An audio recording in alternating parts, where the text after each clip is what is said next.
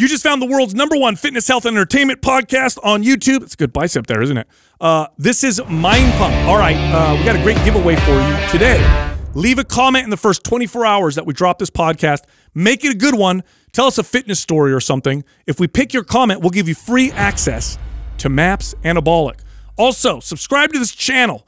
Turn on your notifications so that you can get on here in the first 24 hours of dropping an episode to potentially win some free stuff. We give away stuff all the time. T-shirts, supplements, and free workout programs like today, like I just told you, MAPS Anabolic. Also, one more thing before we start the podcast. We're running a huge promotion. It's April. Get ready for summer. So we have MAPS Anabolic on sale, 50% off. We also have the Shredded Summer Bundle, 50% off. So both are half off. Go check them out. Go to mapsfitnessproducts.com and then use the code APRILSPECIAL for the discount. All right, enjoy the podcast. Have you seen the homeless guy? I need to be politically correct. What did I say last time? I said bum. Last time. Yeah.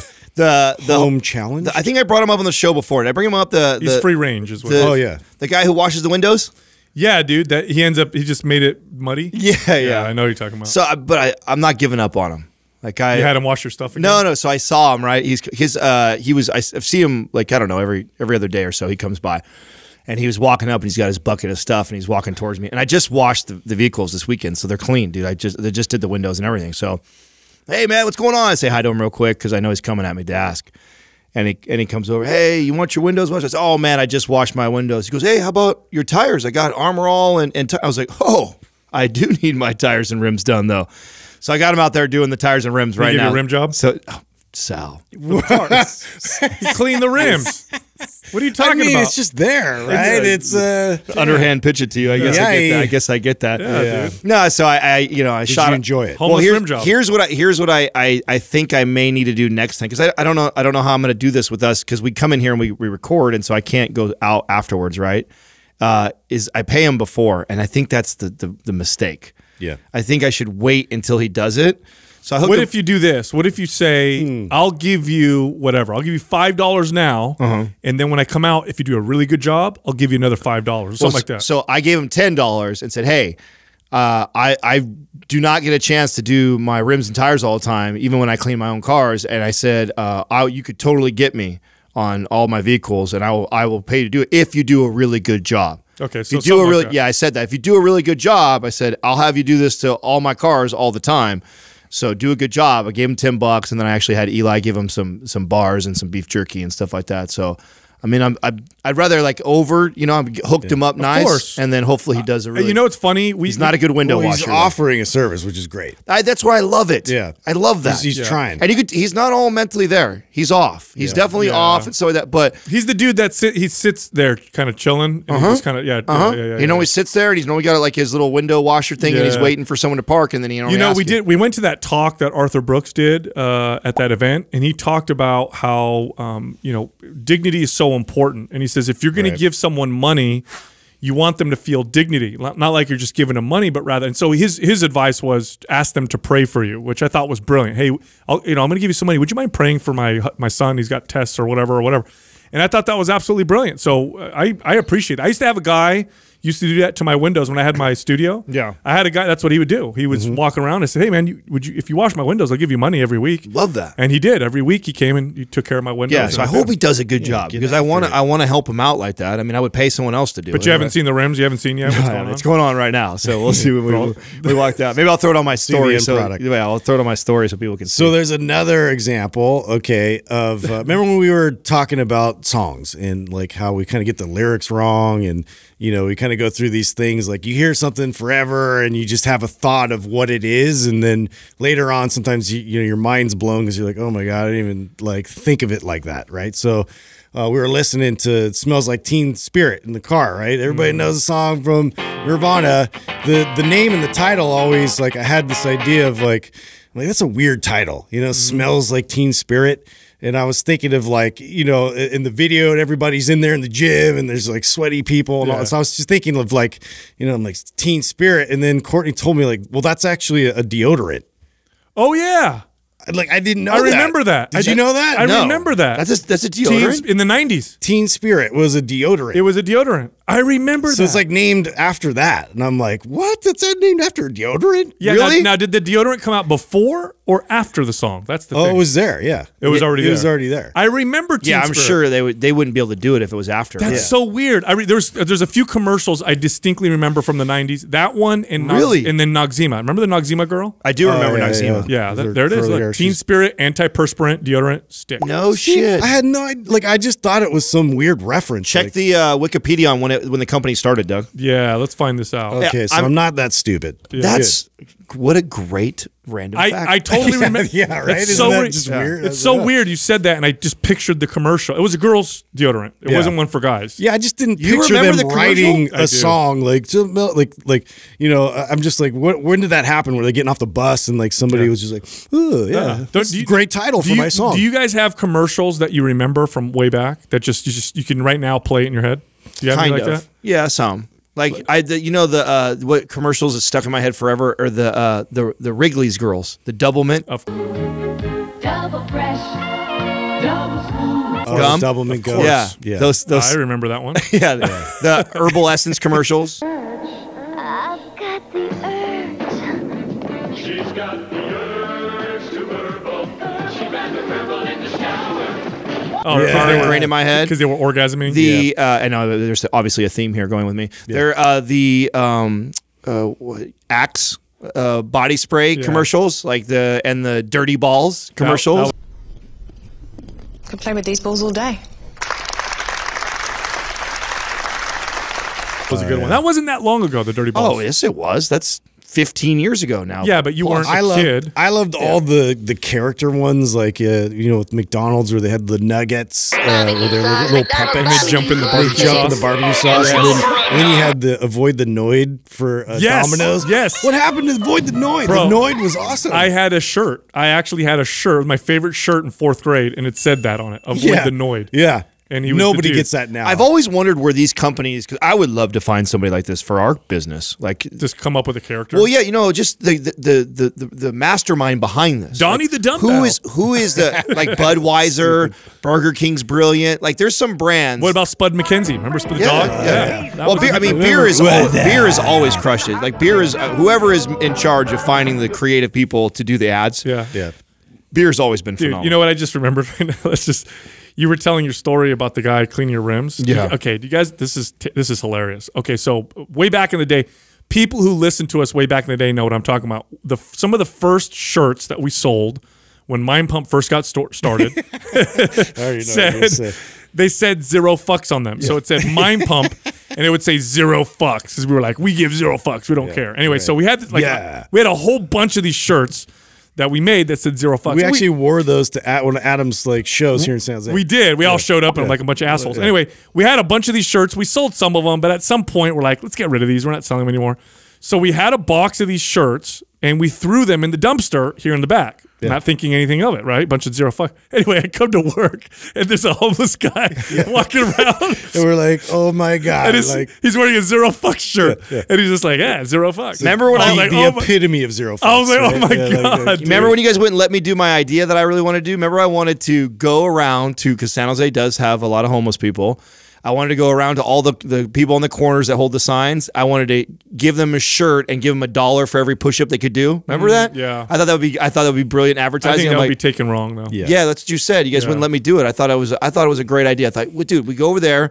We give them money. We video the whole thing where we're giving them money for all their push-ups, and we hook them up with a T-shirt that It's has too our bum fightish for me. Yeah. yeah. See, I still am not like sold on it's a bad idea. That was a thing back in the day. That kind of ruined the whole idea. Yeah, you can't really It's do like, that anymore. Thanks a lot, bum fight Anyway, guy. hey, so here's something crazy. So every once in a while, I run into a video that blows my mind, and this blew my mind, right? So we've all played Mario Kart, right? Of course. Yes. In Mario Kart, what happens when you throw the banana peel and a car runs over it? Woo, spins out. Yeah, you spin out. You turn around. And Right. So this guy, he's got like this science channel on YouTube, and so he tests out all these things. Yeah. So he tested out the banana peels with the go-kart. That's not gonna work.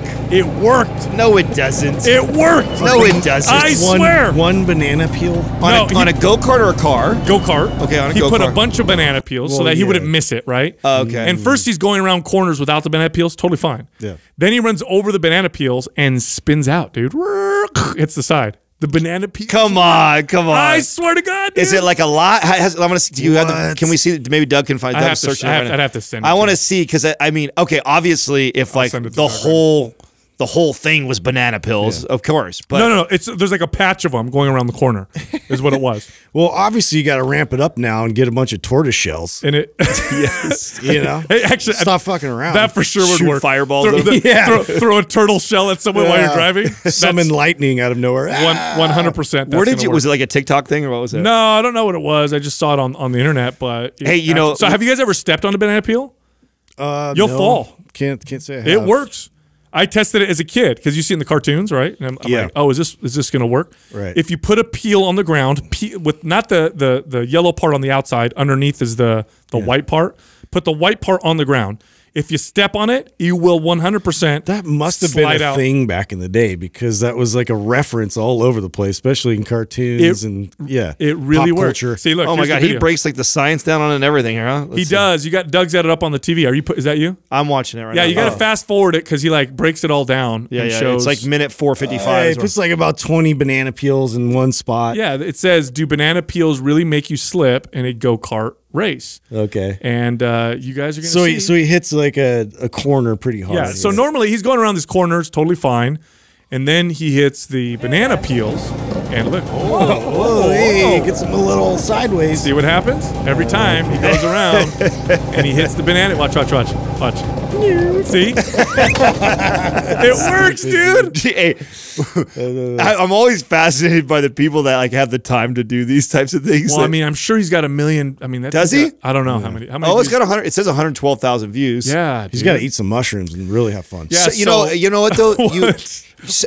this I feel bigger at work. I mean, it's like you can experiment. Let's go. This How's it gonna make you bigger. this Hit your I- head on some bricks. this idea of like making like a viral video and like you're gonna make a bunch of money or go famous or whatever from it is so hilarious to I know. me. Like it just doesn't. You know when we talked, we were talking trash. You guys were talking trash about the TikTok. I saw. Did you guys see too? Andrew did like the little He did, yeah, carbs yeah. protein thing when you were doing your little dance. Hey, Yeah. eat, carbs, protein, Yeah, fats. Yeah, you know- This is what I'm like, dude.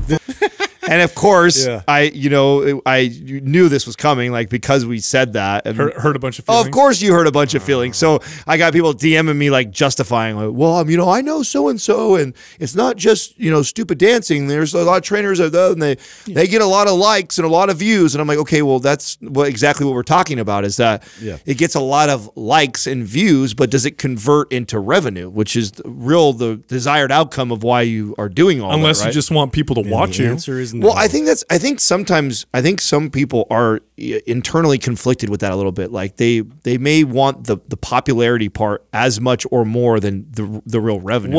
Okay, so here's the thing: like fame without deriving any other benefit from it is worthless. In fact, It's all the bad stuff. fame is bad. It's not cool to be super famous. I mean, you might like it for a month, but then after that, could you imagine never being in it? So we're nowhere. Turn into Puck from the reality world. I'll tell you guys a story. Now, we're obviously nowhere near anything that I call fame, and nowhere near. In some circles, people that might listen to the podcast, but I don't walk around the streets and whatever. It's not a big deal. But one time, I went to a restaurant with Jessica, and we're sitting down, and there was a table of people sitting diagonal, and they kept looking over. One of them comes over, and they're huge fans, brings some friends over, they take pictures with us, and then they go sit down. We have yet to eat. The rest of the dinner, all I can think about now is these people are watching us, and I'm trying to have a private conversation and dinner with my wife. I'm like, I couldn't imagine being someone like a famous celebrity, like The Rock. Right. You imagine go to the store, everybody's He's got bodyguards. Well, Everywhere. and what if you have a bad hair day or something? Or you say well, something no, stupid? worse. Like well, imagine. they love that. They'll capture that. Well, Absolutely. imagine, okay, and we in our the podcast we have shared, our personal life, and that we've all probably each gone through a rough patch in the last 6 years that we've openly shared. Imagine that if we were that famous, you get people they park outside, and those are the times when they want to catch you. Yeah, they're waiting for a breakdown. Right, exactly. You're having like one of the hardest times you're going through in your life, and the media just can't wait to jump all over it. And It's catch also, a picture of it. you know what it is? Well, the reason why it's alluring is it feels like love. Like we all want love, right, from people. We all want people to like us and love us, but it's fake. It's not real love. So, your friends really love you. these people who watch and whatever they say they do, but watch how fast they flip on you when something bad happens or something whatever. Especially when it plays into their favor, where they can sell that to somebody or do something to get notoriety themselves. I'd much rather be nobody know me, but be extremely successful. Right. You know what I mean? Drive a Toyota pickup and people have no idea. Yeah. I mean, that's way more alluring. For absolutely. me. Absolutely. Anyway, stupid. Anyway, you guys, have you guys seen that? I guess the Justice League? The 4-hour movie? Is it the Zack Snyder cut? I don't know what it's called, but my brother-in-law, I saw him post. Did he say he liked it? You know what? I haven't asked him. I'll ask him because I was supposed to ask him anyway. So you keep talking right now, and I'll ask him. Okay. So here's the thing. So thanks, Adam. You're good at that. Well, I told you I would do it, and I did. I totally didn't do it. Right? Just keep making noises out of your face, and then Can we share that with the come up with what I was trying to say. We got to share this with the audience. So before we got on here, we had technical difficulties. Right? That never happens. It never happens. Never happens. Right? And it's of course it's Sal's mic, his wire. It gets way more mileage. It's exactly. He talks so much that his wire now. I think this is like the second or third one that Doug's had to replace. He is burnt out already. When are you gonna get the sign? We gotta get a better warranty on those things. Yeah, dude. A lot of juice goes through this bad boy. You know what I mean? A lot of horsepower. Anyway, so the Justice League, I watched the one that they put out in the movies, and it was okay. It was disappointing. Apparently, this new cut is like way longer, and they developed the characters more, and it's got way better rating. They're saying it's a different movie essentially, which is cool. That's super great. Cool. I'd be interested to check that out. So was it supposed to be like the same plot, or is it supposed to be completely a different? It's just way more. I haven't seen it, okay, but apparently it's way more character development. There's way more to the story because the original one was it fell flat. You could tell you're watching. This is the conundrum. A lot of times, like the director has a certain vision for everything, and then the studio comes in and just interrupts everything, or some other executive gets their hands all and just meddles too much, and then it ruins the actual the movie, the film. And I've seen this happen a few times, and they talk about this too, even in the Star Wars franchise, because of all the politics and all the agendas a lot of these people have now in the executive positions. They're meddling too much. They're trying to push too many things and inject things within storylines, and then it ruins the flow of the entire saga. Yeah, didn't you say they were weren't they doing it with one of the Star Wars where they were going to do a different cut? Yeah, George Lucas apparently and Favreau were looking back at changing and re-editing some of those newer ones that came out, like 9 and 10 and 11. Originally, it was more Luke focused because he's the cornerstone of that entire series, the Skywalkers. That's what Star Wars is about, and they went away from that. And so anyway, the crazy core fans, obviously had a problem with this forever, and so it was just like a disconnect from that. So Favreau, I don't know if I'm saying it right. Favreau. I know. Favreau. Favreau. Yeah, he did the best job, in my opinion. He's killing it. Yeah. And it just sucks because he's getting a lot of pushback from the studio and people in positions like Kathleen Kennedy, who's just snubbing a lot of their ideas because they have way too many agendas. Just let them write good stories. Let them do it. They're killing it. Obviously, leave them alone. Yeah. Speaking of movies, are you guys gonna watch the King Kong Godzilla movie coming out? Oh yeah. So when does that come out? You know what's great? I'm so excited. That's the only movie out right now, right? So is it out now? I mean, it's coming out. Okay. I'm just saying, something to look forward to. But I started to prime my kids about this, and Everett, my youngest, is so into monster movies. So we went through and we watched all the King Kongs. No, we watched all the Godzillas. You watched the old Godzillas, yeah, or the new ones? Both. Old ones, the and old the new ones. We did old first, and then we did the new one. The new Godzilla was weak, but the King Kongs were great, and Kong Island was kind of fun. But you remember that one, Pacific Rim? Yes, that was so good. By the way, it was great. Is that your first time watching it? No, I watched it a long time ago, but I rewatched it with my kids, and I was like, oh yeah, this was really well done. Was it that good? I was surprised. I watched it a long time ago too. I can't remember what I thought. For a monster movie, it was fun. Here's the thing. So, and this is what they did really well. Monster movie genre, big monsters or whatever that destroy cities. There's a flavor to them and an energy behind them. And when they get too serious, I think they lose it. There's got to be some fun behind it. And then what's fun is watching the monsters fight and their different skills and techniques. You know what it is? Yeah, they got right into it. Could They not got sound nerdier right now. Bro, I love monster movies. I can sound nerdier. I'm gonna drop something on you guys. Okay, so you remember WandaVision? Like at the end, where spoiler alert for everybody else, but like there's one of these, one of the aliens comes back and like talks to I forget what the agent's name was, but she turns out to be one of these Skrull aliens. Yeah. Do you know all about the Skrull race? No. Of your mother's.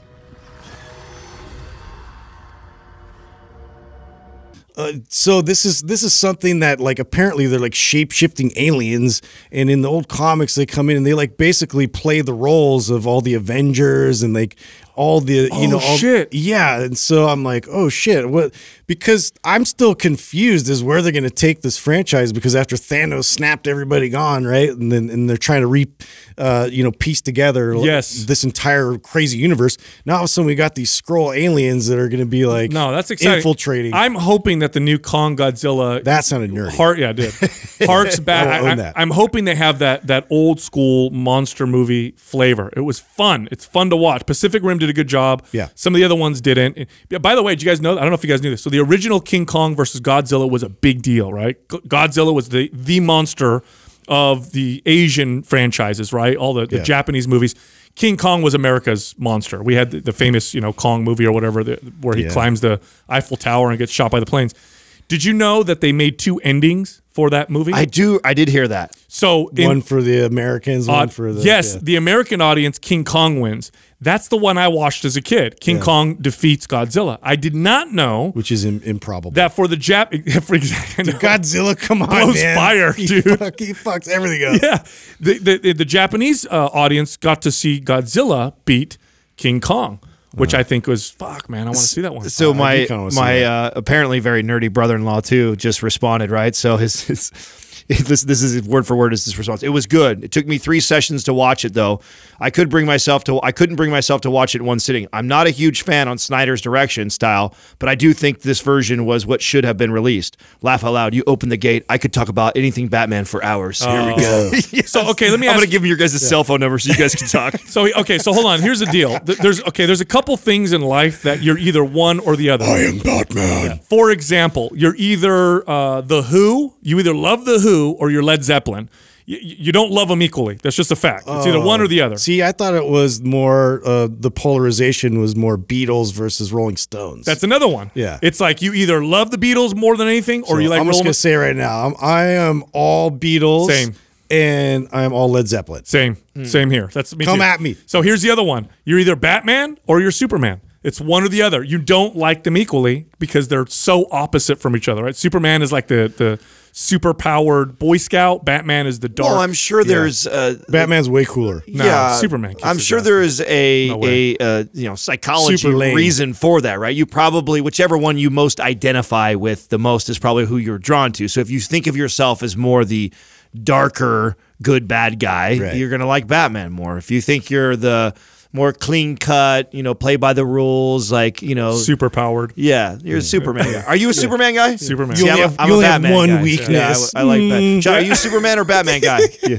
Oh, I'm Batman all day, dude. Superman's bro. Can I just tell you something right now? In Superman would annihilate Batman, and while eating a sandwich and reading a book. Doesn't matter. He's cooler. Try writing good villains around Superman. It's just so lame. I have kryptonite. It's always kryptonite. What else are you gonna do? That's all stupid. That's all there is. Stupid. Although the original Batman had the Joker, Batman, dude, so many villain characters are awesome. I agree. I think that part is really cool. But the original Superman movies of the '80s were awesome, except for the one where Superman, he has to stop the nuke because what's his name is blowing up one of the Zod or what? No, not Zod. It was what's the other guy's name? Damn it, the bald guy. Lex Luthor. Thank Lex you Luthor, very much. That's right. He sends a nuke down to the San Andreas Fault so that it'll start an earthquake and cause a part of California to float in the ocean. Yeah. So he has to either fly down to stop the nuke or fly down to save Lois Lane. He can't do both. Lois gets buried under rubble. He gets pissed off. He flies up into space. And then the stupidest thing I've ever seen in my life, he spins around the Earth and makes the Earth rotate backwards, and somehow that turns back time. Like, come on, dude.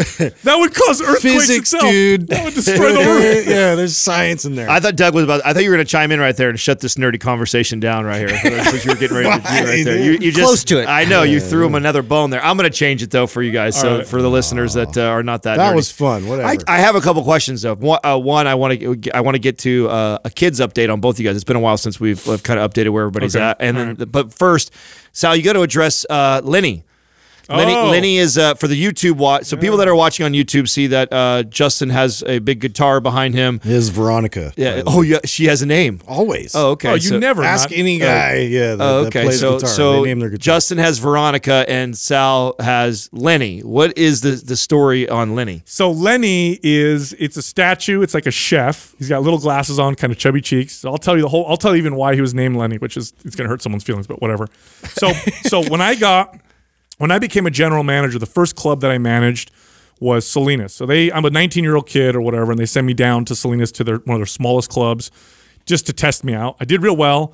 So then I got one of the flagship big clubs, which was Sunnyvale. You should tell them too. Like Salinas was like they sent you out there either one to kill your career, put you through the fire as a new guy, or basically to kill your career on your way out. And I was a young kid, and so I was the youngest general manager at the time in the history of the company, and they wanted to test me out, send me to Salinas. I crushed over there. I think, believe it or not, you want to hear something crazy? So just get into some numbers.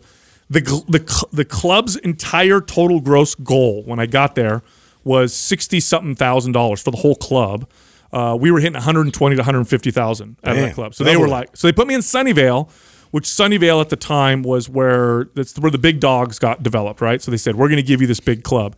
So I get in there, and this is where I met Marcucci, our good friend Marcucci, this guy is... He worked at Salinas with you? No. Oh, you just Sunnyvale. Met. Oh, Sunnyvale. Sorry. Sunnyvale. So the manager that was there before me was one of my first mentors, Don, who I've talked about on the show. Don hired Marcucci, but splits right after, becomes a DM. I get Marcucci as this new kid. And this guy is he's a character. I don't know how to explain Marcucci, but he's a total character. One of the most pure salespeople you ever meet in your life, and just oozes charisma. He is one of those people that is obnoxiously loud, cocky as shit, and you love him. You just love the guy. That's how I would describe someone. Yes. That's a rare, right? It's rare. You meet somebody who's loud, obnoxious, and cocky. You don't like him. Right away, you don't like him, but he's not that person. No. He has all those attributes, but at the same time, he's so likable. One of the most charismatic people you ever meet Absolutely. in your entire life. So anyway, I get there, and I'm 20 now, and Marcucci's 21, maybe he's a kid too, and he walks in, he's got a suit on and a briefcase. He's a sales counselor for memberships. I'm like, what the fuck is going on? But anyway, I love him right away. He sets up his little office, and he brings in the statue. Oh, this Lenny. is from... I didn't know this is from This is Marcucci's. So he brings it in. So he puts it in there. And so then we become friends. We're crushed with it. Anyway, when I left that club, he gives this statue to me. And this statue has always followed me around. It's followed me around in every club I've run. It followed me around in the studio that I ran. It was in my house. It's like a good luck charm or whatever. It's good luck, Lenny. It's weird because it's a chef, and he used to have a frying pan. The frying pan broke, so he's just kind of standing like this or whatever. He's just about to make you a meatball. Now here's why we call him Lenny. So I'm not gonna say his last name, but our district manager, when I was in this club, his name was Lenny. And he's a great guy, love him, but he was overweight. He was overweight district manager for a fitness company, which we always kind of thought was hilarious. So, and he looks just like this dude. This literally looks like a statue of my district manager. So we named him Lenny. Oh my God. I did not know that. We did have some fat managers. Did you know I always that, thought that was did crazy. Did you guys know that Bob Brooks passed? I don't know if Justin remembers him, but I know you. I know. The name I definitely remember. Yeah, Bob Brooks died just the other, like maybe a week or two ago. Oh, that's sad. He was a district manager that I had. He'd been in the company forever. I really liked him. He had a very, most of the guys were kind of, very high-strung, crazy, aggressive. He had a very... No, he'd leave you alone. Yeah. If you did a good job, very, very chill personality. He said something to me that I've said a bunch of times to this day, so it's stuck with me forever. And I was this, wild, anxious kid when I was in first getting into management and leadership and stuff. And this Bob Brooks guy comes in. I'd never met him before, and we're talking. And I don't remember what it was that I was all antsy about wanting to get to. And he tells me he's the one who told me the old bull, young bull story. I'd never heard that story in my life before. And he gives that analogy to me to get me to kind of calm down and slow down. And coming from your district manager, you're not ready for someone to tell you a story like that. And I died. Forever I used that. There's actually so much wisdom in that story. No, there's a ton of. That's why it's good. It's obviously it's a bit offensive or much for some people to hear. You know where I first heard that story? The movie Colors. You guys remember Colors? Sean Penn and I don't remember who else was in it. But was that Spike Lee? No, it was one of the first gang movies that came out. It was in that Colors. No shit. Yeah. Now the older cop is played. I can't remember his damn name. Doug, you'll know who it is. He's what's his name? Robert Duvall. There you go. So it's Robert Duvall's the old cop. Sean Penn is the young cop. Great movie, by the way, if you haven't seen it. And he comes in, and they're part of this gang task force. And at the time, in the 90s, in the early 90s, this was the peak of gang violence, especially in Los Angeles. So it's a really, really good movie. And he tells that story to Sean Penn because Sean is this like young, like, I'm going to go in there and fuck everybody up attitude. And Robert Duvall is this old, experienced, wise cop. Yeah. So he says the story, which is, and I'll repeat it again on the podcast, there's a young bull and an old bull standing on a hill. And the young bull looks down and sees all these cows. And he says, hey, let's run down there and fuck one of those bulls. Fuck one of those cows. And the old bull goes, no, relax, dude. He goes, let's walk down and fuck them all. So it's a terrible. But there's wisdom in there. You updated that story for the 21st century. There is a lot of wisdom in that. Slow down and then you can accomplish everything. Justin and I, we were just talking about this off air about being patient with things, right? We talked about. A lot of people were talking about me. No, we were talking. Be patient. We were talking about like we're getting ready to update the studio, right? Which is going to be costly or whatever like that. Justin's got some stuff going on with Axon that both things I think that I could say, if you don't mind me saying about you, that he was very anxious to do right away. Like hurry up. Absolutely. It's drove him crazy since day one. The way some of our branding and some of our stuff looks, and the way the studio looks, and things like that. I've had to be very patient with it. Right. And the truth is, like, it's going to work out better having waited longer. And so I think there's a lot of wisdom in getting people to relax, don't slow down, take your time, and you get all of things will work out. Yeah, it's a lesson. It's a constant lesson. I think everybody experiences that in some direction. But yeah, delayed gratification is hard. You know, it's a hard thing to have that discipline, but it's so rewarding once you get to that place where you start to see it, the fruits of it come. to bear. Think of all the mistakes you made as a young guy with your training. You just wanted all you wanted to do is get there faster than you could possibly imagine, and so your idea was, I'm going to go harder. I'm going to add more. I'm going to do more volume. I'm going to do as much as I possibly can because that'll get me there faster. I would have progressed 3 times as fast had I been a little bit more calmer, more wise, and slowed down. Right. I slowed my own progress down so much because I was that young bull trying to run down the hill or whatever. Rather than taking that time. Speaking of workouts, you are working out in your garage now, right? Are you all set up? Yeah, we're set up. So we have it. So I've done 2 workouts. I've done 2 workouts in there. I've had it for a little over a week and a half or so that I've had it. Now, what did you? I went in your garage. You had the PRX squat rack. You had the racks. You had the plates on the walls. Yeah, I don't have quite the setup as we have at Truckee or here. But close, I did all the, by the way, mine doesn't look as pretty, right? It doesn't have all the colors, but I didn't realize how cheap the all black rubber plates are. I did the same for my house. That's kind of my setup. Yeah. So the black rubber plates are way cheaper than the cool color ones. Now for here in our studio, we're on camera. We want to display it. Yeah. I mean, I think it's money well spent for here, whatever. But for home and where I don't have a platform and mats and stuff like that, I'd rather have the rubber plates that we can bounce off the ground. So I got all black. So everything, and so it all looks good. It looks. So you got you have dumbbells? I have dumbbells. So only up to 50 pounds though right now. Oh, that's for when you go really heavy. Yeah. Every day. Max out days. So yeah, we only have up to 50 pounds on the dumbbells. I have a couple kettlebells. I got the barbell obviously from them. The rack. I got everything obviously to mount too. Like that. I wanted it so I can fit all 3 cars in the garage and the whole setup, no problem. Well, when you fold the cage up against the wall, plus the weights on the wall, you're literally, I mean, how much would you say the distance is off the wall? Not even 7 inches, 6 inches or less. I wish I had this back in the day. Oh, it is the most brilliant. And here's the thing too, is that it's sturdy as shit. It's sturdier than a normal cage. Yes, it's way sturdier, and it's the design on it is brilliant. And I mean, there's a reason why they have safety bars you could put on the bottom if you want to work out on your own. Yeah. So I got all that stuff, and I've worked out in there twice.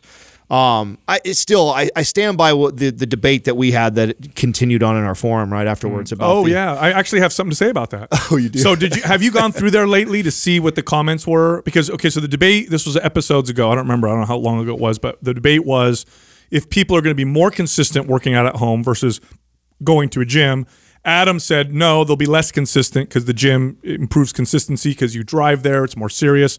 It's not just there or whatever. He made it a compelling point. I said home gyms will make you more consistent because you don't have barriers, right? You don't have to drive anywhere. You don't have to put on any special clothes, listen to whatever you want. You can work out with your kids next to you. So we had a bit of a debate, and then it went on the forum, and people in the forum were kind of sounding off with their comments and their opinions.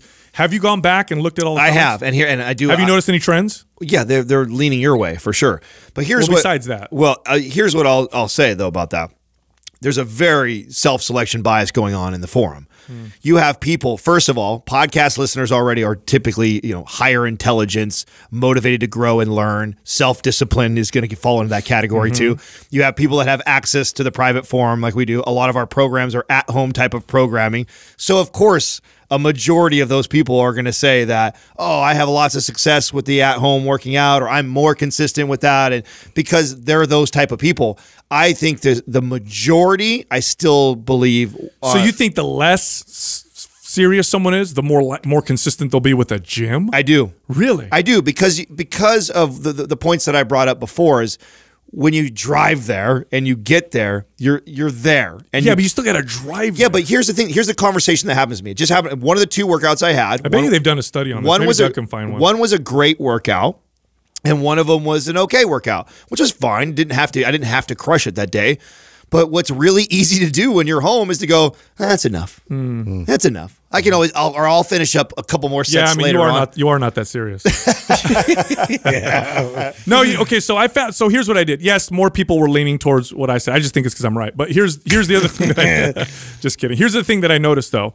It was a majority of women liked the home workout more often. Oh, that's what you were looking for than the men. Me. There were more guys, and there were still more guys that like the home workout. And I think you might be right. There definitely is a self-selection bias there going on. But there were more women that like to work out at home versus at the gym. And I have some theories as to why. I think the uncomfortable factor of working out in a gym affects women way more. I'll get behind that. So they're much more likely to be 100%. Consistent. I would say make the case that more than half, if not a much greater percentage. Well, and juggling schedules, like having to do all right, these being things, a mom, and pick all these things up, like be all kinds of places at once, and to be able to carve out like a significant amount of time is always a big. That's issue. fair. I'll get behind that 100%. Yeah, I definitely think that. If you asked me to compare moms, right? If moms was the category, which we have a lot of moms in our forum and stuff, I would definitely think that the at-home gym probably serves them the best out of like all the demographics of people that are using the gym or using the at-home. Yeah. Now here's the thing: the female consumer base is the largest. They're the biggest consumer base for most things fitness. They're like that for most markets. Most markets, women are health in general are the largest consumers for most markets. But for fitness, they still are. I know in gyms, if you look at gym memberships, and that includes studios and all that stuff, there's a greater percentage. But when you look at home fitness, women dominate. If you count all women's fitness, including videos, DVDs, different types of exercise equipment, they definitely dominate. So, but I do think a lot of that. Look at the Thigh Master. Oh yeah, that's the big highest selling piece of fitness product. Yeah, in the fitness category. What was it? I remember we looked it up one day. It was the Thigh Master. No, the numbers. Like the number. It doesn't make sense. It was something ridiculous. It was insane. It was pure. That's such a great example of how effective marketing is. It was the stupidest thing in the world. Right. Freaking padded spring. Everybody's house had a Thigh Master when I was a kid. No, totally. Every single person. Now let's transition back over to what I wanted to originally ask you guys, which is family updates. So for a while there, we were on the kick of, especially right after your son. doing the dad talk, and I know I get a lot of people that message that or asking me updates on things. So I want to get an update on Aurelius. Where are we at right now? I know the only thing we're hearing right now is that you don't sleep, right? Yeah. So I'm assuming that's still going on. That's all that's going on. Nothing, no progress, no nothing. He is just he's now about a little older than 4.5 months old, and he's very aware. He's a very aware little kid anyway. He's always looking around. If you ever see him, you guys see videos of him, he's kind of staring and watching people. He's starting to now have a little bit of separation anxiety. So we went over to my aunt's house, and other people were holding him, and before he didn't really care. You could pass him around. But now you can see he's looking at mom and me, and then he'll cry a little bit because he wants us. So that's starting to happen. And I think the next, if I recall correctly, because we have this app and stuff that tells you like all the leaps that they have. The next one is he's going to start to recognize phrases if they're in a certain context. So like things like "don't do that" or "okay, it's time for bed." He's going to start to recognize those things. So that's going to be fun. Have I ever told you guys what Katrina does for Max with the whole no thing? Have I ever told you guys? She says no, thank you. Yes. Yeah. I was sharing that with somebody else, and like, oh my God, I'm still waiting for when those words come out for the first time to see how well that ends up working if he actually does. Well, that. so here's something that's really cool, right? So my older kids, I have my son's 15, my daughter's 11. They're similar, but they're also different in certain areas. One way that they're different is my son is super touchy-feely, right? So when I was a kid, I was very touchy-feely. If I was sitting next to someone, I'd have to touch their hand. I like to hug a lot, like to kiss. I'm still kind of like that. He's like that. So even now at 15, if I go up and kiss him on the face, he doesn't like fight me and push me off like a normal 15-year-old would do. Now my daughter, she's got to be in the mood to be hugged. If she's not, she'll yell at me and whatever. And I listen because I want her to feel very in control. Which is interesting. You would think it would be the opposite. Right. Now, if she's in the mood, she'll come sit on my lap or she'll hug me, but it's got to be on her terms, which is totally fine. I want her to feel like she owns, her body or whatever, but she's not, at least not in comparison to my son. She's like a cat. Yes, exactly. So cats are like now here's the deal. My ex-wife was not the touchy-feely one. I was the touchy-feely one. So I could see one took after one and one took after the other.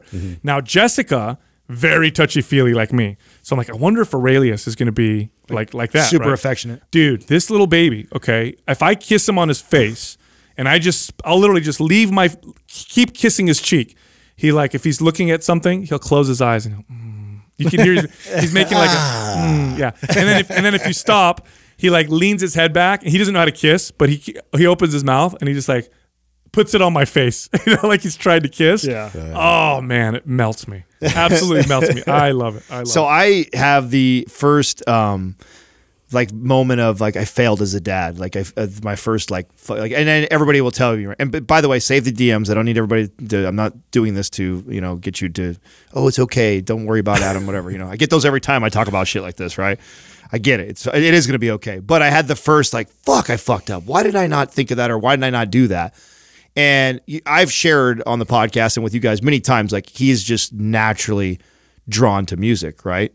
So he loves music. He could be totally distracted with something else. I fire music up or put YouTube, country music videos on. He will drop what he's doing, come over, sit in my lap just to listen to I've seen it. And he dances. You've seen all this stuff, right? So he's all into the music. Not quite into the basketball like I'd like him to be, but he's into the music like crazy. Okay. So here we're trying to encourage the nanny to do more educational stuff because we're starting to get closer to 2 years old and we're getting closer to that age where he can really start to pick things up and start to put things together and learn, right? And it's my cousin Stephanie, who you guys know. She was sharing with me the homeschooling program that she has, and she has 2 younger ones right now, and they are some of the smartest kids I've ever met. And she attributes it to the homeschooling program. And one of the things that they do is they teach through song. So they teach history and economics, and they teach everything through there's science behind it. Yeah, through song. And what they do is every year they build on it. So the kids, and she goes, it's amazing. We'll be watching some documentary and somebody who I don't even know who they are. The kids will rattle off when they were born, when they died, what they were famous for, all all this stuff, and it's all from these songs. And where I was like, why did I not piece that together? Now I read to Max every single night consistently. I've never missed a night since he was born, and very proud that we've been good about that. Yet I don't sing to him really. Not really. Like That's probably not a bad thing, dude. I don't know if have you heard that? You might scare the shit out of him. So I didn't even, and just like maybe a week and a half, 2 weeks ago, or whenever this information, whenever she told me this, like the light bulb went off, and right away I started like, singing the ABCs, and like with rhythm to him.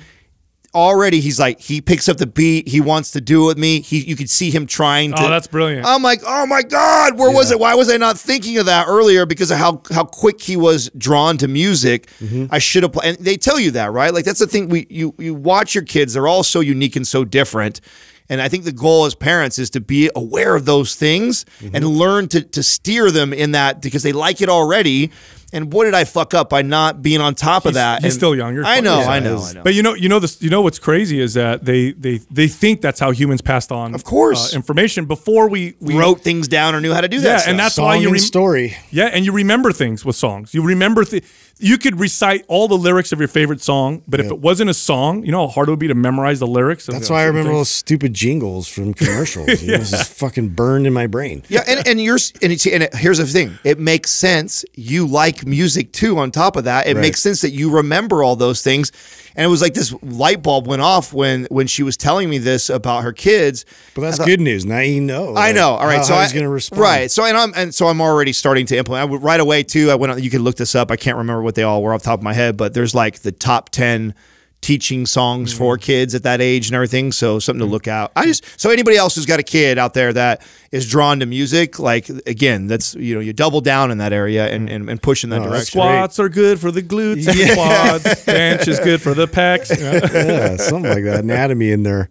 Hey, I hope you're enjoying the podcast. Look, real quick before we get to the questions, head over to mindpumpfree.com and check out all of our fitness and health guides. We have a lot of them. They're all totally free. You can download them, learn a lot. If you like our information, you'll love our free guides. Again, it's mindpumpfree.com. Go check it out. All right, enjoy the rest of the podcast. Our first caller is William from New Mexico. Hey, William, how can we help you? Hey, guys. I'd like to just start out by thanking you guys for everything that you do. I mean, you've changed the way that I work out, really changed my life. And a lot of the dudes in my department, I've been a volunteer firefighter for coming on 3 years now, and I'm finally making a step to apply to a career department, making some good progress in the application process. And the whole time they've been talking about, the style of, bro lifting isn't going to cut it for the rigorous academy. They said, it's going to be more similar to CrossFit style lifts. And then obviously, running stairs and push-ups and whatnot for burpees for additional PT. So I was wondering if you guys had any suggestions on, what kind of workouts I should be focusing on to get myself prepared.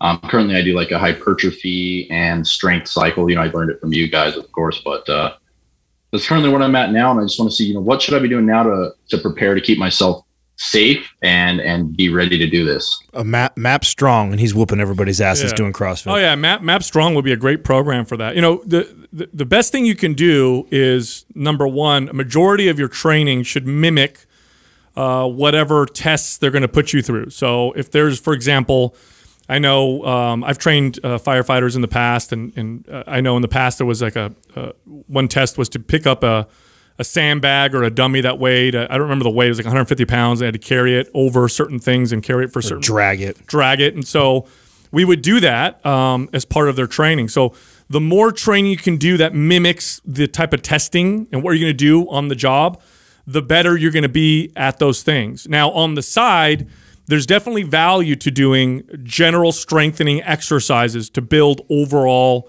strength. And those are those compound lifts that you probably heard us talk about so many times. Your deadlifts, your overhead presses, your rows.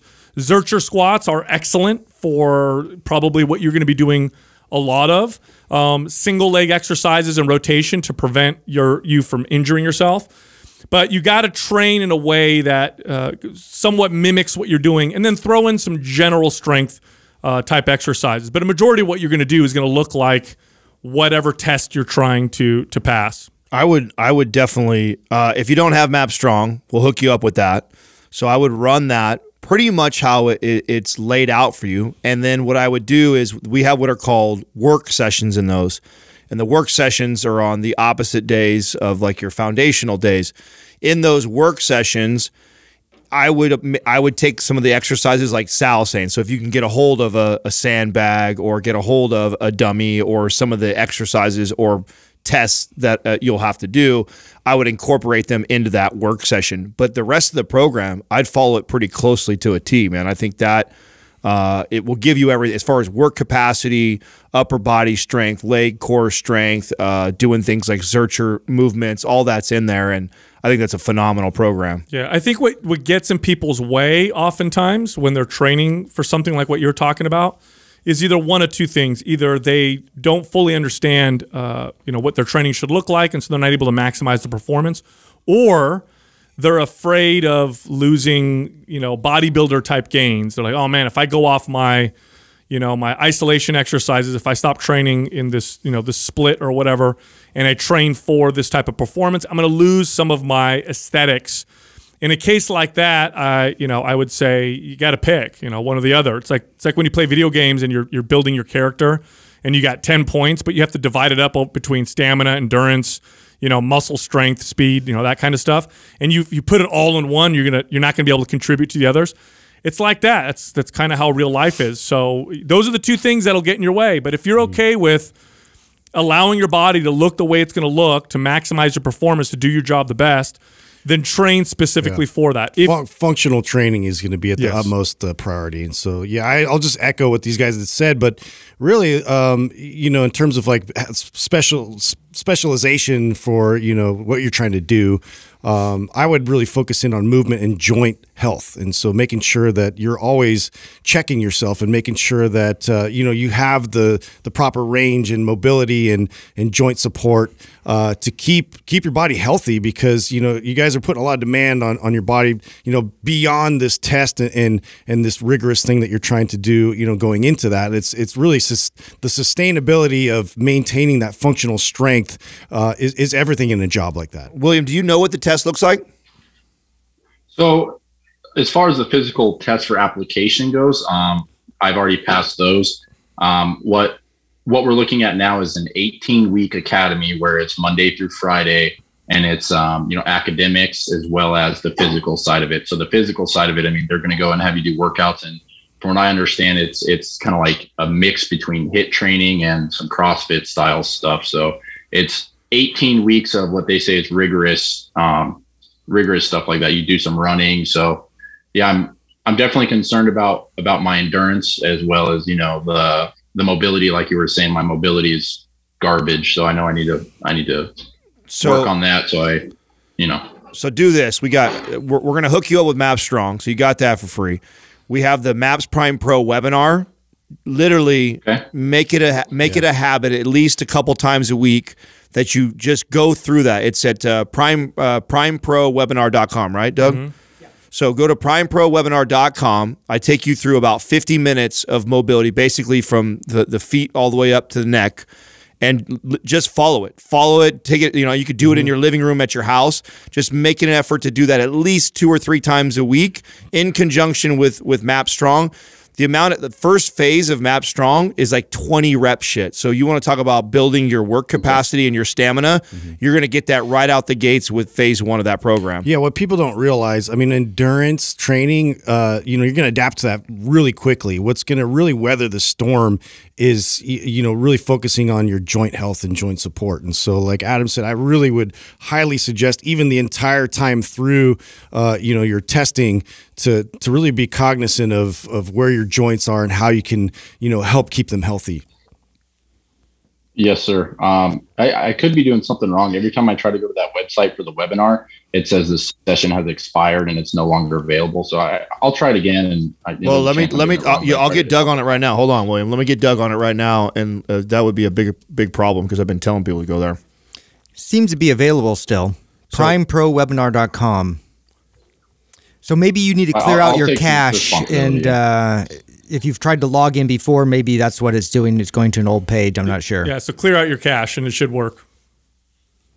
Okay, and so I'm a little indecisive. I've been listening to you guys for years, and I've wanted to buy one of your programs, but I've had a hard time deciding which one to do because I'm a mess. But would you recommend, because I know for sure I'm worried about my mobility, would you recommend Prime or Prime Pro? Because I'm a little bit confused on the difference So between the two. we're sending you right now Strong for free. So you got that to follow, and then follow the free webinar Prime Pro, and then that would be the one that I would invest in. And by the way, when you go through the webinar, there's like a 50% off coupon that gets kicked to you afterwards. So go through that, take advantage of the free stuff we're hooking you up with, and then if you were going to invest into another program, that I would get that to complement what you're doing.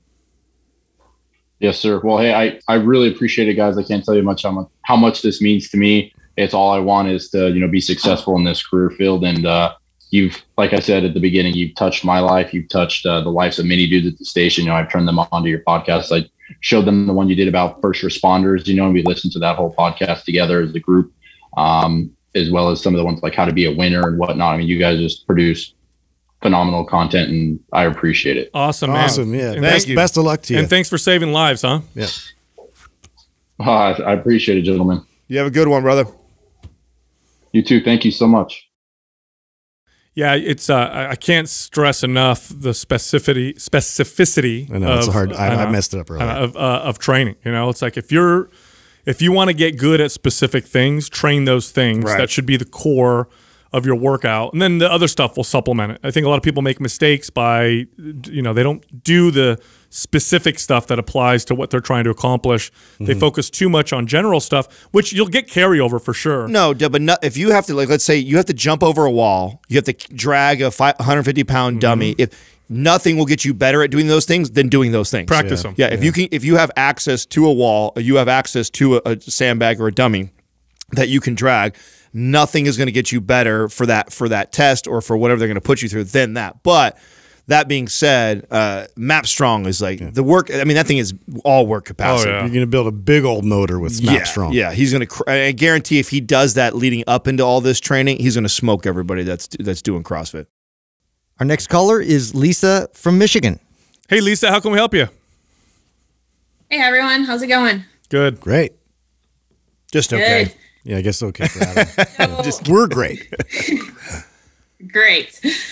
All right. So first of all, I know everyone says this, but I just got to say it too. Love your show. Listen to pretty much everyone for about a year now.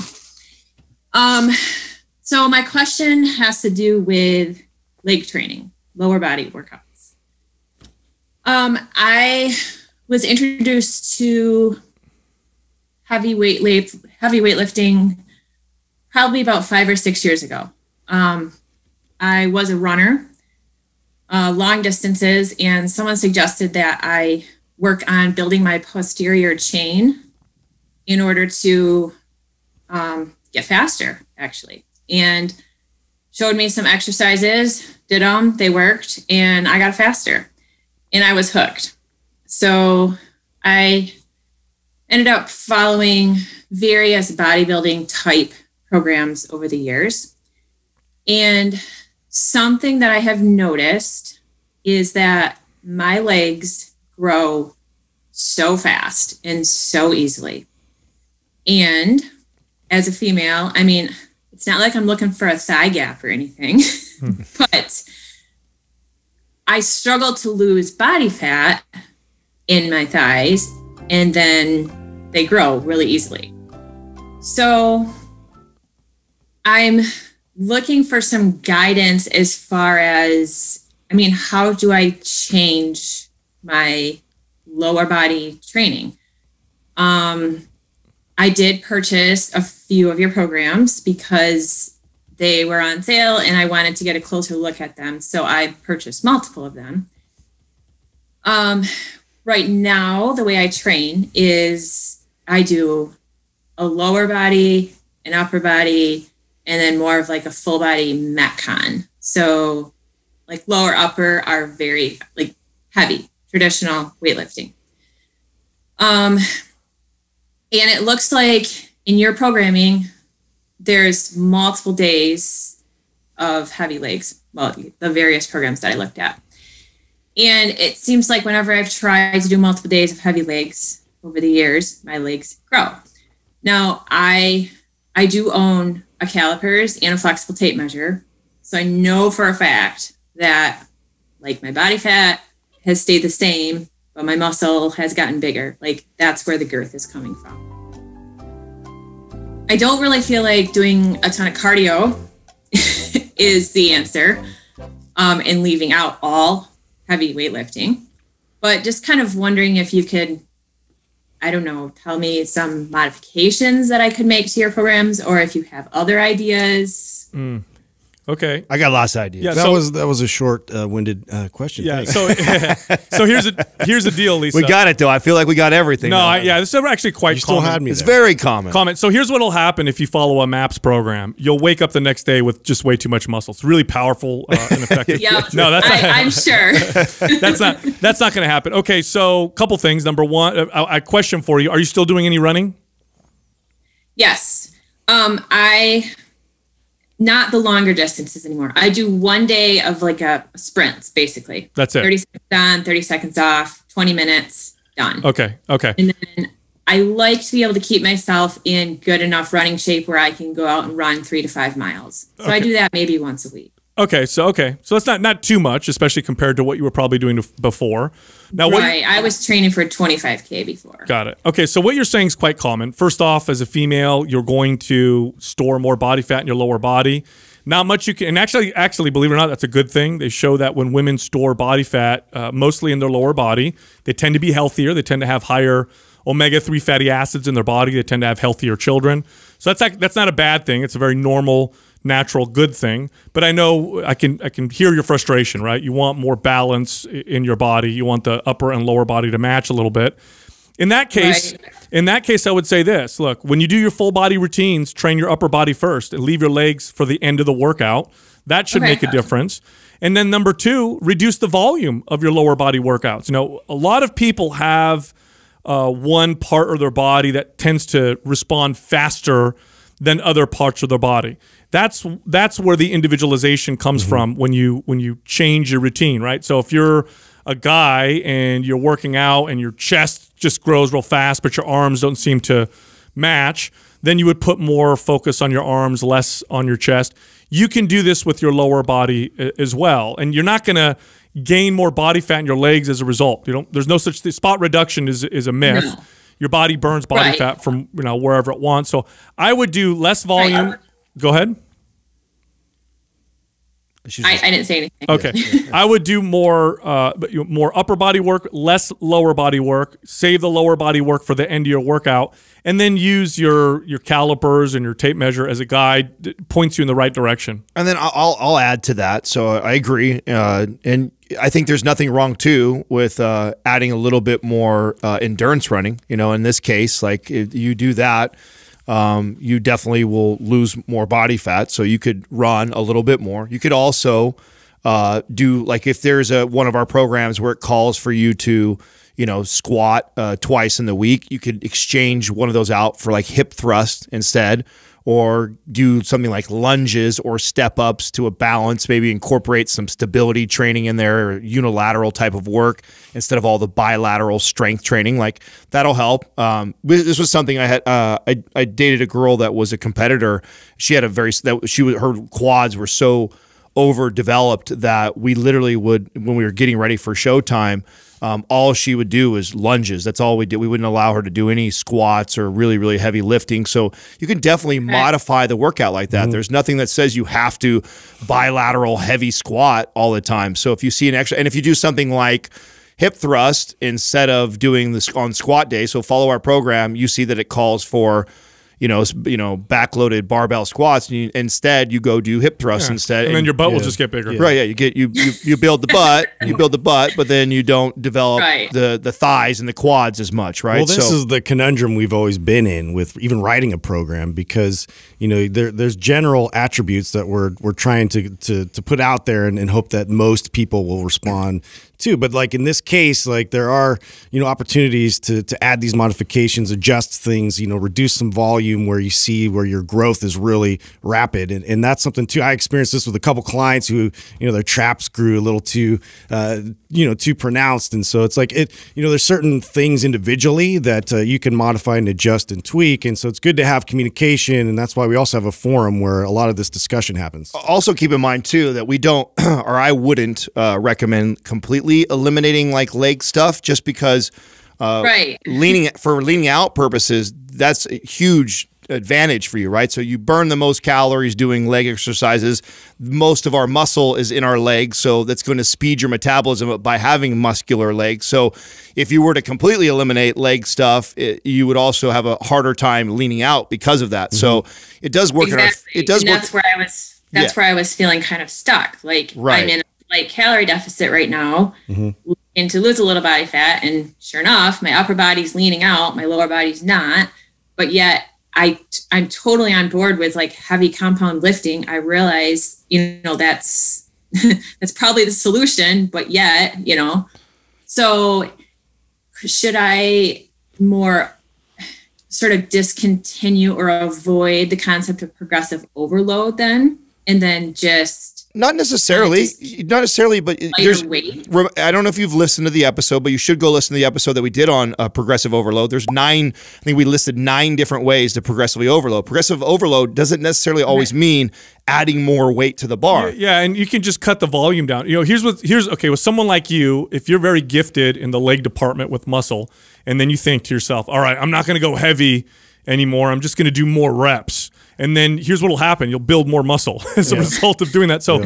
just cut the volume. That's it. Just cut the volume and don't prioritize your legs. When you do a full body workout, like we almost always, if we're writing a full body workout, the first exercises are lower body. They're the biggest movements, most bang for your buck. Taxing. I would save them for the end. When you're done with all your upper body stuff, then you go do your legs. Okay. Yeah. All right. Thanks for calling in. Yeah. Thanks a lot, guys. No Have problem. a great day. Yeah, that's the longest question yet. Absolutely. Gets the award. I tell you, this is where bodybuilding's got a lot. One area in bodybuilding that's got a lot of value is that bodybuilders are excellent at understanding how to slow down development in some areas and speed up development in others. I love this client. Like, so I know I'm razzing her a little bit about the long-winded question, but this is actually really common. A lot of people that come in the gym and they want to, change their body composition. There's normally areas they're either very happy with or they develop really well, or areas they don't. And this is where I like our job, and it's not as cookie cutter as, oh, go follow MAPS Aesthetic, or oh, go follow this program. I have to be able to modify and adjust, which is how we wrote these always. We've never said this is the perfect program for everybody. It's, here's some general rules, but here's a great example of nothing. And what I love doing with a client like this, since almost everybody is underdeveloped on the posterior chain, like I would get rid of a lot of the quad stuff and I'd focus more hamstring. I would do, stiff-legged deadlifts and more deadlift stuff. I would do more good morning type of stuff. I would do movements that... Yeah, because I've almost never... I don't think I've ever had a female client say that their posterior chain was overdeveloped. Right. It was always quads. And that's why I went to the hip thrust area, because normally it's normally their thighs, right? They don't like that their thighs keep growing and getting bigger, but most girls are completely okay with adding an inch to their butt, or their hamstring. Because here's the thing too, you develop those hamstrings, even if they grow in size, it gives this great look on the backside, and it's the #1 overlooked muscle on both men and women. This is just the perfect example that, like once we get so divided in these camps, like, oh, well, I'm just going to power lift, I'm just going to CrossFit. Like there's so many individual differences to account for. Bodybuilding is a great option to really sculpt the body. So it's, it's a valid method, and all of these can work, and we can interweave them together. Our next caller is Graydon from Alberta, Canada. Hey, Graydon, how can we help you? Hey, guys. First off, just want to say, absolutely love you guys. Found your show just a little over 2 years ago, and it's absolutely helped my training a ton. So just wanted to ask, I played basketball and football like my whole life growing up, and my off-season training was always centered around like bodybuilding type movements. But I've wanted to start a powerlifting program, and I'm wondering what are the benefits and detriments of incorporating bodybuilding movements into a powerlifting program? Oh, okay. Great question. Of all the strength sports, I would say bodybuilding and powerlifting have probably the most to learn from each other. There's a lot of value that powerlifters can get from doing certain bodybuilding movements or even focusing on hypertrophy. And there's a lot of value that bodybuilders can get from that they'll learn from powerlifters. So here's the stuff that I would avoid for powerlifting. I would avoid lots of the isolation movements or overemphasis on lots of isolation movements. Lots of side laterals and kickbacks and those kind of exercises.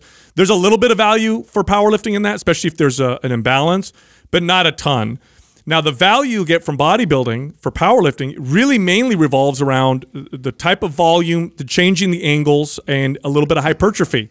If you get a powerlifter and you get them to add a little bit of muscle or size, they're all of a sudden their stability goes up and they feel like they're more in control of the bar. So you could do higher reps, cycles of higher reps, unilateral training. So powerlifters do a lot of bilateral type training, but if they went through a cycle where they did, lunges, for example, front squats, single leg type exercises, when they go back to their powerlifting, they typically notice better stability in their lifts. They feel more stable in their heavy lifts. So those are the things I'd look at because bodybuilding is really good for size and for balancing the body out a little bit more so than powerlifting, I would say. So there's one major detriment that Sal didn't address that I think you should definitely know.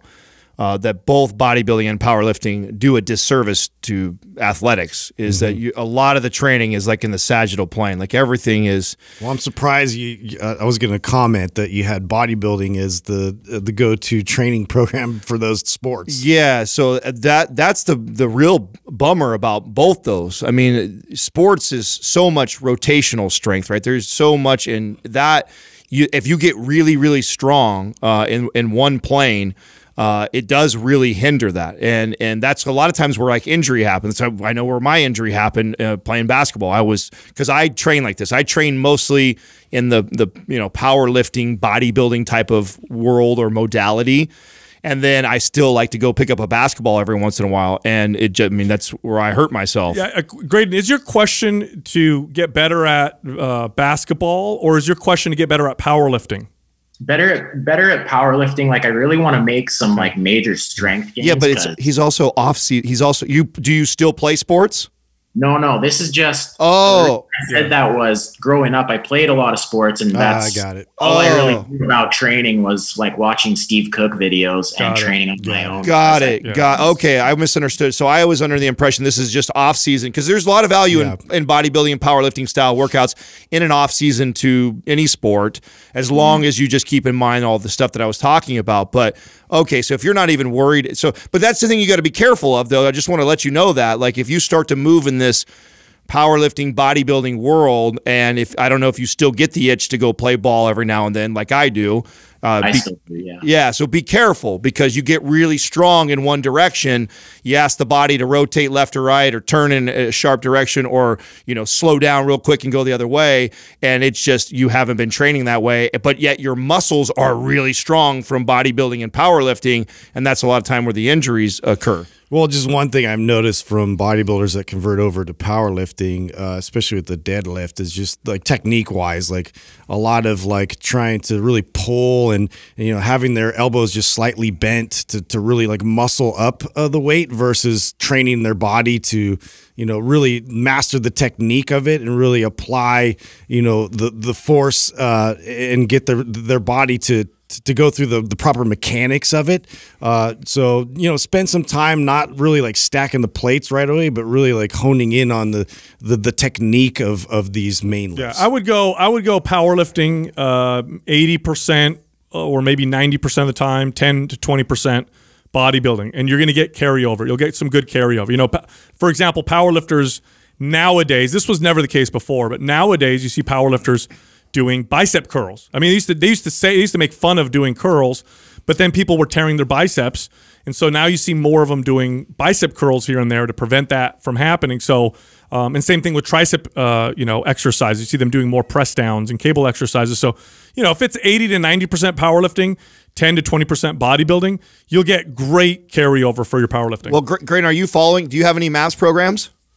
No, I want to start MAPS Power. Oh, yeah, I guess, are you saying that it's better to, like, in a powerlifting program to do your powerlifting program and then incorporate a week or two of bodybuilding, or do bodybuilding movements in your powerlifting program? Follow MAPS Powerlift. I would just focus on powerlifting. Yeah, follow MAPS Powerlift. It's got everything you need. You'll be set. Yeah, and I mean, a good example of how good you'll still look. Don't worry. I don't know if you follow our buddy Ben Pollock, but Ben Pollock is a bodybuilder, powerlifter guy who goes back and forth between two, who helped write that program with us. Yeah. But that's black belt stuff. We got to master it first. Yeah. Just follow the MAPS Powerlift program. We'll send that over to you, Graydon. Oh, awesome. Thank you so much. No problem. I totally misunderstood. Yeah, I know. When you were answering, I was listening to you. I was like, I was thinking the same thing. Well, when it says I played, right? So past tense. But I was assuming that, like he said, and then he brings up off season. I thought he was going to go. I think he was just telling us his history. But he did still say that he will go play. So, and this is both my big injuries that I've had have been because the last, decade plus, I've been, bodybuilder, powerlifter guy. You're asking your body to do something different. You're putting a big engine in a car without great handling, for example. That's right. Your horsepower is going to increase. And so, if you're not, maintaining the quality and integrity of your joints, you're going to feel it more. Well, the irony is injuries always happen from lack of strength. It's just the lack of specific strength, right? So you can get really strong in one area, but you're weak in others. And that means that your risk of injury goes up. The risk of injuries increases. Absolutely. Because, like you said, if I was out of shape, right, as far as strength-wise, and I just laid off of playing basketball for, let's say, 2 years, but wasn't lifting, went back to playing basketball, I would less likely get injured. Yeah. But because I built all that horsepower up, built all that muscle, then went in there trying to do movements like that, that's where you get in trouble. Now that I understand his question better, it seems to me like a lot of what we answer to with people that really want to still incorporate their cardio. They don't want to lose, this endurance, but meanwhile they want to build their strength. Well, he wants to get into powerlifting and really indulge in that, but doesn't want to lose the bodybuilding thing, part of it. Well, talk about a modality though that really is going to play well. And his question really is there a detriment? It's like, well, no, not unless that's the majority of your training. I mean, bodybuilding training is going to give you looks. It's going to give you more stamina, and that'll help with your powerlifting because bodybuilding is more volume, typically higher reps. You're going to be better at hypertrophy, which is good. You'll do more of the unilateral type exercises, which I've noticed in myself, backing off the bilateral stuff, doing the unilateral stuff. Go back to the bilateral stuff, and then I'm able to surpass my previous best. But keeping just taking the time to just focus on that, you're going to get the skill of it, and then you could get creative and interweave them together. But really, to just focus on that's going to be massive for him. Our next caller is Tina from Texas. Hey, Tina, how can we help you? Hey, how you doing? Good. All right, so I have two questions. My first one is about calorie surplus, and my second one is about IF. So as far as the calorie surplus goes, real quick background, I'm 51. About 2 years ago, I started getting some menopausal symptoms. Everything I was doing before wasn't working anymore. So I dove in, starting to research, and I was able to recomp pretty good about, after a year and a half by following macros and lifting more consistently. And so I wanted to step it up, and I hired an online coach in December because I just, my goal was just a little bit more muscle definition. And she put me on a 6-day split, 3 leg days, which was great. I'm loving it. That's what I'm doing right now. And she put me on a meal plan that's like 6 meals a day, typical, grilled chicken, rice. I was able to follow it. I lost some body fat, but I'm still feeling like I'm not getting the muscle definition I want. And I'm wondering if it's because I'm not eating enough. That's what I've read. You got to be in a calorie surplus to gain muscle. And then as far as the IF goes, I've always really liked IF. I like the way it makes me feel. I like the health benefits of it. But I've read that if you don't break your fast within a certain time, certain amount of time after your workout, that you could risk muscle loss. Let's stick to the first one first. Let's get the first one first. And let me ask, Tina, I have a question for you. Did you ask if your personal trainer listens to Mind Pump first? No, I did not. Oh, Tina. Damn it, Tina. I tell everybody, if you're going to hire a trainer, that should be the first question you guys ask right now. Yeah. So that would be the first. Now, the second question I have for you, where are the calories at right now? So I started in December, and when she gave me the plan, she didn't give me calories. She just gave me, ounces and follow this plan. When I calculated it, it was like 1,200 calories. And I asked her, I'm like, is this right? And she said, well, yeah, they're going to vary a little. I do have one high carb day. So they were like around 1,300. But I listen to my body, and if I'm working out and I get hungry, I will eat. I'll make sure I make some good choices. But good for you. I wasn't following her plan 100%. I was listening more to my body. Good for you. That's better, because a 6-day split, and I don't know how tall and how heavy you are, but that's not very many calories, especially somebody who's training that aggressively. So that would be the first thing. You're correct in the idea. If we're going to try and build muscle, unless you were a total newbie, you will see some newbie gains of building muscle when you're on low calorie. But for the most part, in order to build muscle, build that metabolism up, we're going to want to increase calories. And so I would actually push you more in the direction of like a MAPS Anabolic type of program, which is only a 3-day-a-week full body routine, and increase your calories to help build some muscle, speed the metabolism up before I take you back the other direction. Yeah, your calories are a little low, and because you've been cutting for a little while, and your age, even you talked about your age a little bit. I would exactly what Adam said: bump your calories up, and try to gain strength and gain muscle. And what you might find is you'll actually get leaner as a result. You might find that you'll gain muscle and lose body fat at the same time. At 1,200 calories, you have nowhere else to go, right? If you stay at 1,200 calories and you're not as lean as you want to be, the only way you can, the only direction you can go is by dropping your calories even more, and that's just not sustainable, at least not with the clients I've ever worked with. It's too low. So bump the calories up, and I would go for strength. I would go for increasing strength, and you're likely to find that you're going to get leaner as a result. At the very least, you'll maintain your leanness, gain some muscle, and speed up your metabolism, in which case it's going to make the future cut much easier. As far as intermittent fasting is concerned, no, that's false. You're not going to lose muscle if you don't eat food for a day or whatever, or 12 hours. That doesn't work that way. However, too frequent intermittent fasting in people can sometimes be a stress on the body, and this is more common with women, and more common with women past the age of 40. You start to see hormone imbalances pop up a little bit more often in women than in men by utilizing things like intermittent fasting. Now, the reason why you feel so good doing it, there's a couple reasons. One is it boosts catecholamine production. This is like your epinephrine and your, these kind of feel-good energy hormones. Cortisol goes up a little bit, which feels good, and it gives you energy. But over time, this can be a little bit of a stress. So I would limit fasting to, once a week or something like that at the most.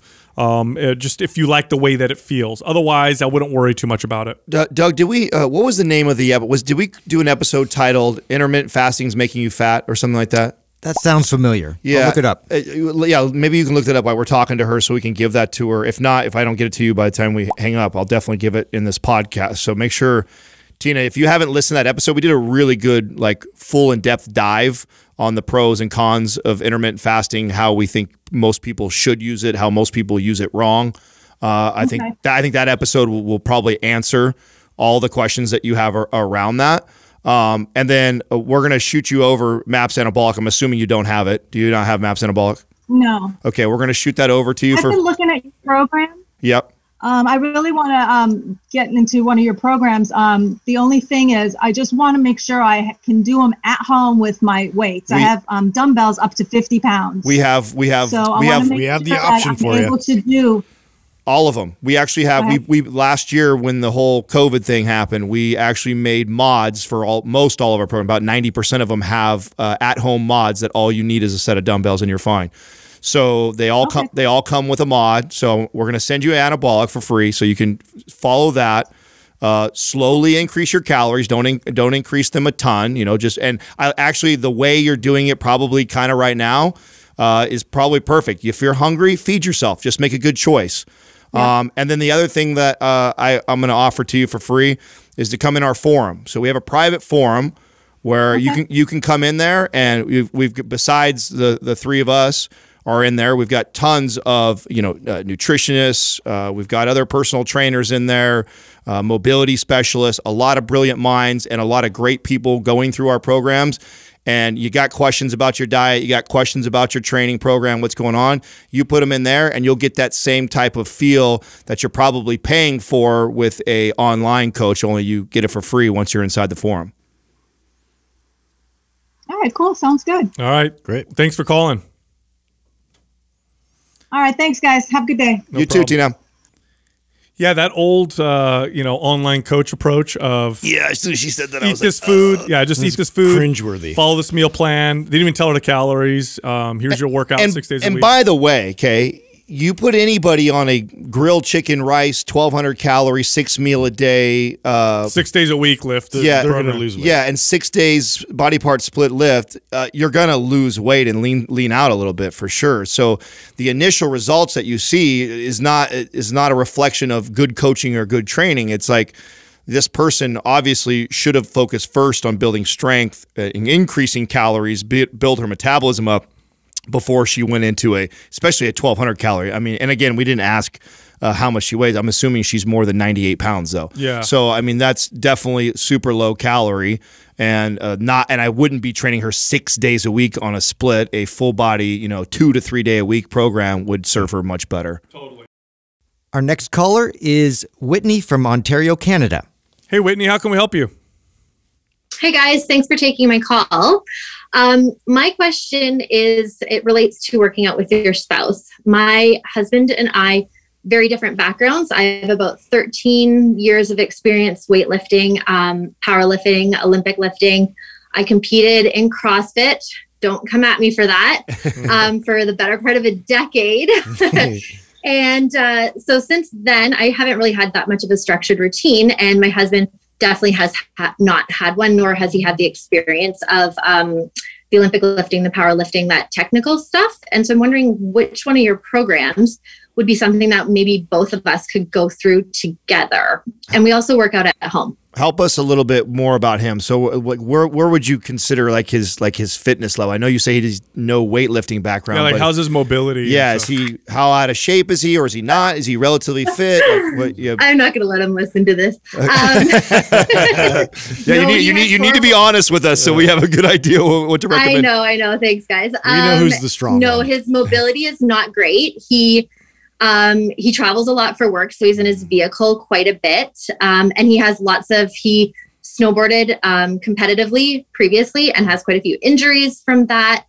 So in his day-to-day job, he's fairly active, but there's definitely no focus on mobility or anything like that. So he definitely needs to improve in that capacity. Okay. All right. So here's the challenge. The challenge is going to be finding a routine that is appropriate for him, but you're not going to get bored doing with your background. Yeah. Unfortunately, we're not going to be able to satisfy both.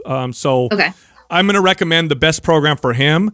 You can follow along and take your time, and then after he goes through that program, move to something else. But MAP Starter is where I'd start him off. If his mobility's lacking, he's never worked out, it's the best program to get started with. After MAPS Starter, then move to MAPS Anabolic. That would be the next program. Really? Yeah. Okay. See, I don't know.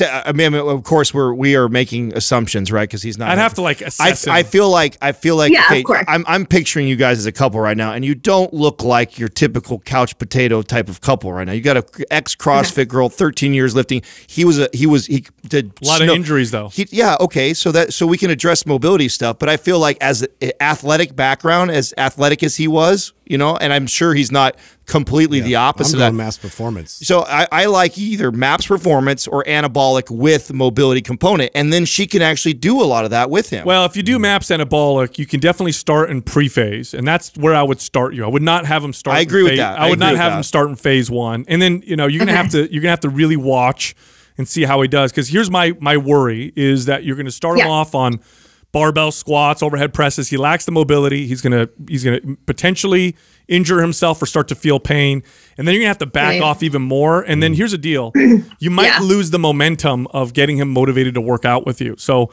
that's the challenge, right? So that's why I said MAP Starter. I think it's very safe. He's gonna get gains. He's gonna build muscle on it. He's gonna get stronger on it. There's a lot of stability involved with MAP Starter. Then from there, it's not that hard to move forward with MAPS Anabolic. Going too fast, too soon, that's gonna take more time to come out of than going too slow. Going too slow is fine. There's nothing wrong with going too slow with the routine. So Yeah. you can do either one, without doing an assessment on your husband. It's going to be hard for us to be more specific. Well, let's do this for her. So I tell you, this is what we'll do. So we'll send you over Map Starter. We'll send. I have it already. Oh, okay. Okay. I bought it. I had to use it. I used it about 2 years ago after I had a surgery. Loved it. It was a great program. Okay, so Oh, good. Then that helps us. Then so what do you see your husband? Will he follow something like that? Would he be okay doing that? Is it? Yeah, he would definitely. And the thing is, like, we're not working. I want us to work out, like, to accomplish a program together, but we're not working out at the same time of day because our schedules would conflict. And I don't want to be the coach. No, that's very wise. Better for the marriage. Yes. So I agree with that 100% too. So here's another thing that we'll do for him. So if he'll do this, we'll give him access for free to our private forum. So this will allow him to let us be the coaches, right? So he can go in there. He has questions about the program. He's got any sort of aches and pains going on, or something doesn't feel right, or he has questions about nutrition. That community is perfect for that. He can go in there any time of the day, leave a question, tag one of us. We can help him out. So we'll send it. So you already got Starter, so you're good there. I'd start with that. Yeah, thank you. And then you guys could probably progress to Anabolic relatively quick after that. Do you have access to Maps Anabolic too, Whitney? I don't know. And I have been listening to you guys for ages now. And I've been curious. I got Starter because I needed it. I also got your suspension one. Love that. And then Maps Anywhere. Fantastic. But I've never, because I've come from the CrossFit, Olympic, and powerlifting background, I've always just focused on performance. So you guys have piqued my interest on sculpting your body, essentially. Perfect. So that's something I've been curious in trying, because I've never done that. I just always focused on how much weight I could lift. Okay, well, here's another thing. Look, earlier, the audience doesn't know this, but we tried to get on with you, and we had lots of technical difficulties. So, and you had to wait. It was a rat's nest. You've had to wait for over an hour to get on. So I'm going to give you Maps Anabolic. We're going to throw in Maps Anabolic for free as well. So you guys are too sweet. Thank you. That'll be the program that you do after Map Starter. So after your husband completes Map Starter, have him start in Maps Anabolic pre-phase. Do pre-phase for about 3 or 4 weeks. Then he can move into phase 1, and then he's going to have a blast doing that. And since you're wanting, we've piqued your interest in kind of training this way. I would run Anabolic followed by Aesthetic. Yep. Oh yeah. After you're done with Maps Anabolic, go run Anabolic, follow it to a T, trust the process, and knowing that. And here I have to warn you, with your competitive background and your CrossFitting, the hardest thing will be the psychological thing and trusting in us. That I promise it'll serve you well to drop down to a 3-day-a-week full body type of routine. Make sure you rest between sets, follow it to a T, and then from there go to Aesthetic, and you're gonna love what you see. Okay, cool. I love that. Awesome. Thanks, Whitney. Thanks so much, guys. I appreciate it. No problem. Yeah, that's great. I like to hear that, And here's the thing. Here's the thing that I always consider the most whenever I hear this from a couple is I consider she's probably tried to talk him into working out of course. for a long time. So the number one thing that I think about is let's not I don't want to create any potential roadblocks, which could be, oh, my hip hurts, my knee hurts. Oh, I can't do that lift because my mobility. So I always tend to err on the side of let's go easier and let him build that momentum and that consistency so that he ends up being consistent long term. Well, it's great that he can follow it on his own time and they're not like there to, I mean, because that is kind of a big discrepancy between the two. And so it's like, it could be a little bit demoralizing where your body currently stands. And so to be able to like take your time, ramp your body back up and get the strength back, I think that's going to be great for him. Yeah, don't coach your spouse. No, that's a mistake. Big advice. Especially, she's like a certified badass. So this is, that's not, no husband's going to want to get his ass clean, inside the gym, lifting with his wife. I don't care who you are. I don't care how the ego kicks in. He'll do something stupid. I don't care who you are. You know what I'm saying? Like that doesn't feel good. Takes weight off the bar. Yeah. It doesn't feel good for any man. So him. And I agree with you, Sal. I think that, my concern was him being as athletic as he is, seeing a program that is, stability ball and dumbbells and stuff that he needs to do. If he was my client, I'm with you. I would make him, I would force him if I saw him and say, hey, we need to do this stuff. But I think he can go from starter to into anabolic and be just fine, especially if he addresses mobility. Totally. Look, check this out. If you like Mind Pump, go check out mindpumpfree.com. We got a lot of free guides there that you can learn from. Tons of them. and they're all free. You can also find all of us on social media. Instagram, you can find Justin at Mind Pump Justin, me at Mind Pump Sal, and Adam at Mind Pump Adam. I do want the pizza. You know, I do. I say I can't because I'm following a diet, and I'd be lying to myself if I said I don't want it. And that's why this takes a little bit more practice. And how do you get from I don't want it instead of saying I can't have it? You have to start to learn to connect how your body feels